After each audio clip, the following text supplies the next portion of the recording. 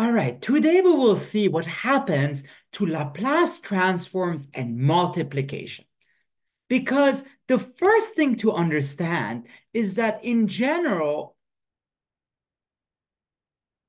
it is not true that the Laplace transform of f times g is the Laplace transform of f times the Laplace transform of g. So in general, Laplace of f times g is not Laplace of f times Laplace of g. It do not be like that. In fact, very quick example, let f of t be 2, so the constant function 2, and g of t be 3. Then the Laplace of f times g, that's the Laplace of 2 times 3, which is the Laplace of 6, which gives you 6 over s. But if you do the product of the individual Laplace transforms, L of f times L of g, that becomes L of 2 times L of 3, which is 2 over s times 3 over s, and that is 6 over s squared. S squared.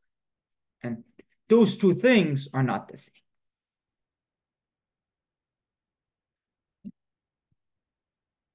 That said, it turns out that this property is true if we replace multiplication by a cool new operation called convolution. And I will define it and give you a cute demo and then state the main fact. So definition, convolution.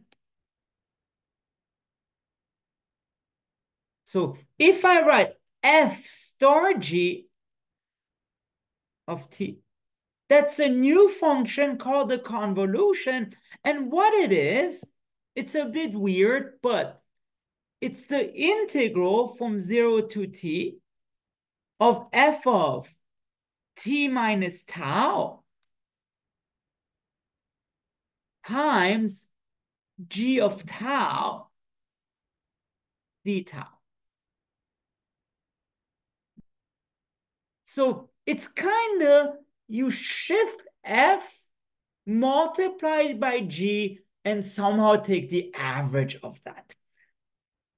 And important to understand, here tau is a dummy variable that gets integrated out. So it is a function of t. And also, if you use a little u sub, so if you use, I think, u equals t minus tau, it's the same thing, turns out, as the integral of f of tau, g of t minus tau, d tau.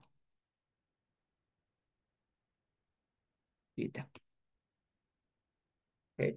And in other words, f star g is g star f. And there's a nice mnemonic because it gets very complicated. You know, where do you put the taus? Where do you put the t's? Mnemonic. Well, the sum always has to be t.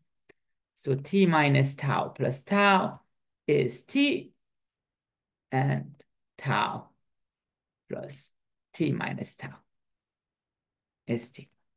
That's how you remember the order. And as I said, it is sort of like a multiplication of f and g, where here you translate f to the right and you multiply this by g and take sort of averages. And in fact, I want to show you a really cool demo I found that illustrates this quite nicely. Because here you have those two functions. On the one hand, this triangle and this square. And you will see soon what will happen is this square will move to the right and this triangle will stay in space, and we will take some kind of average or area under this. So once again, look at this rectangle in this demo. You see it moves to the right, and then you take sort of an average between those two functions.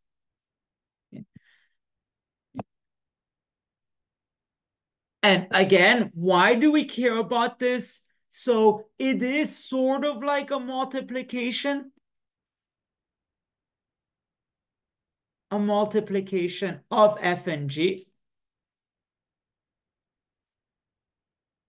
Of f and g. And in fact, it does become multiplication if you take Laplace transforms. And that is the point of the very famous convolution theorem.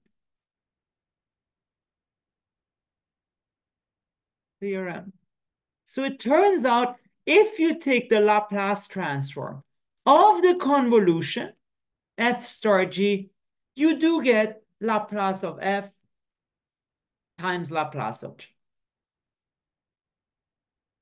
So that's the main thing to remember for today.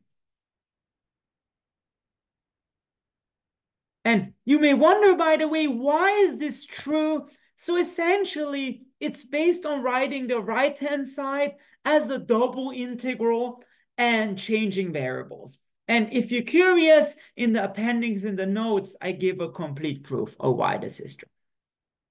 But really, the main point of today is to see applications of this. The first application is to find Laplace transforms. So I'll do two quick ones in this video and then a more elaborate one in the next ones.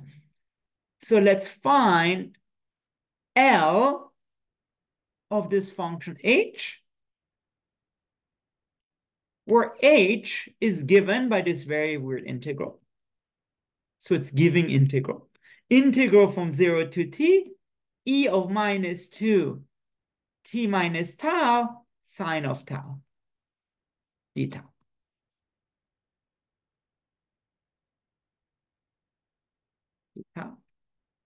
So as complicated as this Laplace as this function is, we can still find the Laplace transform, because notice this is like f of t minus tau.